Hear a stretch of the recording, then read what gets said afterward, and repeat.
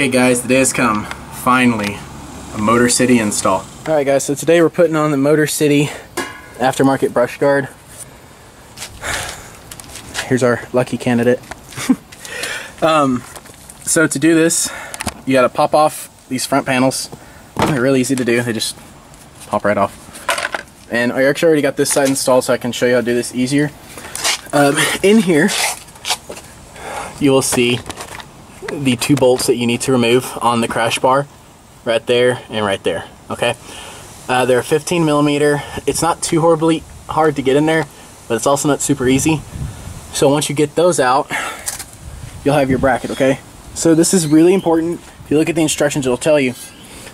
You'll see there's two sets of threaded holes on the pole, okay? So this needs to be facing outward, while one set of holes needs to be in the front and another on the outside of the vehicle. If there's any on the inside of the vehicle, you got it on the wrong side. Alright, so we're going to go ahead and break this free and get this installed, and then we'll get to mounting the bumper onto the front.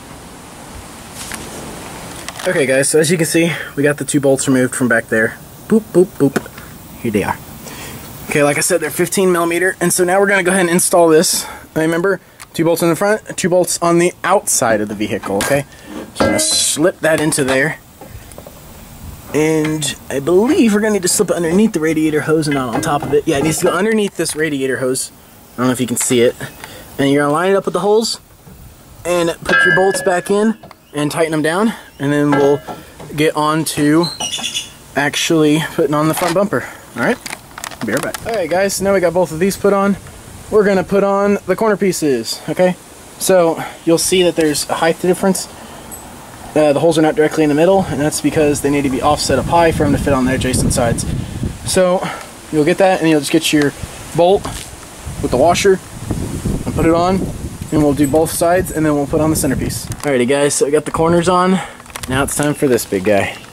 So we're going to get this all lined up, put on, and then we'll get the bolts in place, and we'll be finished with it. Alright guys, so here's the Motor City aftermarket brush guard bumper for the Jeep Renegade.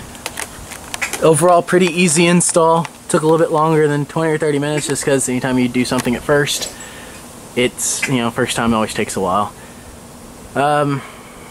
Overall, super easy.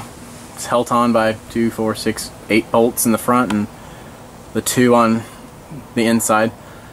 But yeah, looks nice, gives you a little extra added protection. It's not heavy at all, so you shouldn't see any sag in the front or loss of gas mileage, unless that's from wind, but I highly doubt it for this thing. And it's really open in the middle, so all your airflow, you didn't lose any airflow.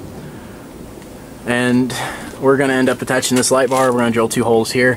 They have already pre-cut holes if you want to do that, but we already got this one, so we're just going to do that.